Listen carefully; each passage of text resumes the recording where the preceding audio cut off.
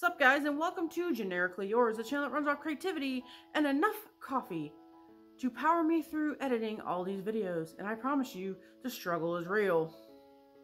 Welcome to day 9 of the 25 days of Christmas character art. If you watched day 8, you know why today is a very happy day for me. You see, for these 25 Christmas characters, I asked my cousin Virginia from Simply Intertwined to come up with each and every single one of them, from Christmas and holiday movie specials, you name it. And today, she decided to give me Kermit the Frog from A Muppet's Christmas Carol. I am a huge fan of puppets. I'm a huge fan of the Muppets, the Fraggles, Dark Crystal, Labyrinth, it goes on and on. So when this came out, needless to say, very, very happy. And I gotta be honest, I have an idea.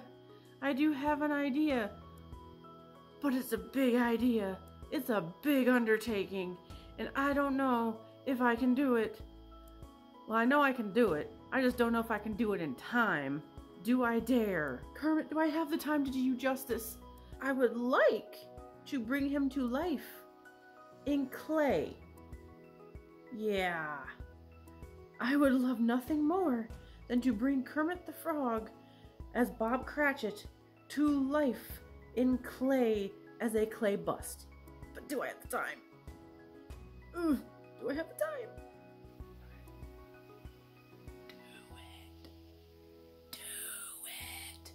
Do it. Self, I might not have time though. I gotta do 25 days. This is only day 9.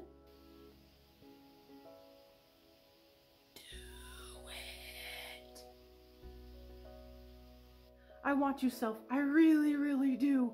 I just don't know if I have the time. The struggle is real. This could put me behind. Do it. Oh, Self, I want to so bad.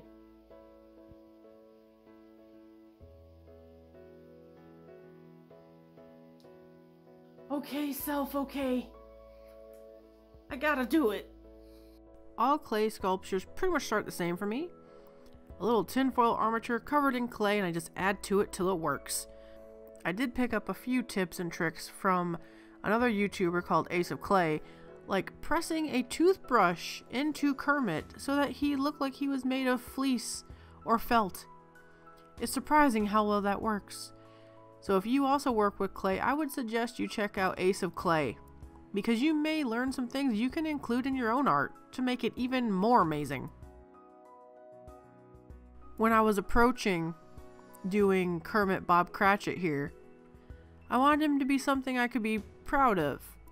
I was definitely doing this for myself. This was not just another, oh, let's do this for a YouTube video project. This was a, I'm gonna be proud of this, dang it.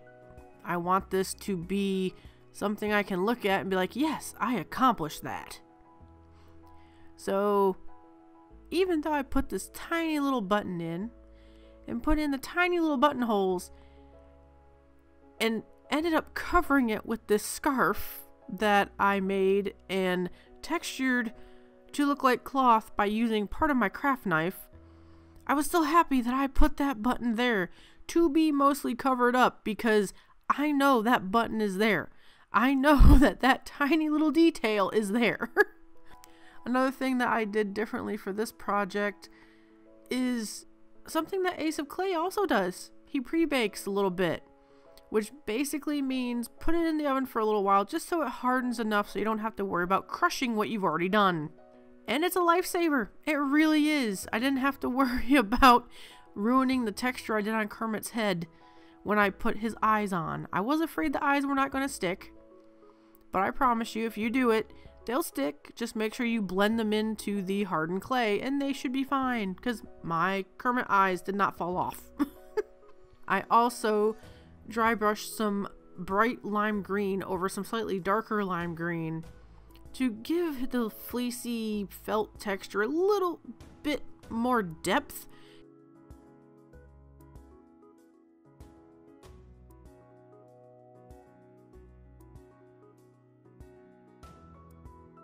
I also dry brushed a little bit of lighter brown over top of the darker brown on his coat, and I like the effect. It gives it almost like a old beaten leathery kind of texture, or like a dirty coat kind of texture, which either way you look at it works out for Bob Cratchit. And I was very afraid of doing Kermit's eyes. That's why I did them last.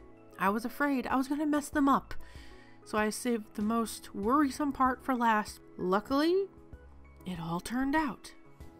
Well, he's done. This is definitely a passion project for me. I could not be happier with the outcome. This will sit on my shelf for years and years to come. No regrets whatsoever. Not to sound overdramatic or corny or cringy, but 100% transparency here, people. Every now and then I create something artistically that I look at afterwards and I think, did I really make that? That's just so amazing and so awesome. Did that actually come from my hands? And this is honestly one of those things. I just can't believe that I actually was able to make this and create this. So that's just how proud of this I am. So guys, let's see what my cousin has in store for day 10. And I'm hoping, because Kermit did put me behind, that it's something very, very, very, very, very, very, very simple. Okay, Virginia, please, please, what have we got? Line is from A Charlie Brown Christmas. Okay, good. I can do that. I can work with that. Linus is pretty easy. Okay, that's a nice, chill follow-up to Kermit. If you enjoyed yourself, please consider hitting that subscribe button and hitting it hard, because there's more caffeine-driven creativity to come and more of the 25 days of Christmas characters. Make sure to comment below. Let me know, what do you think of Kermit? Did you like A Muppet's Christmas Carol? It's honestly one of my favorites. It has been for a long, long time. And don't forget, guys, on the way out, it helps out the channel a lot more than you think it does. Make sure to slap a like on it.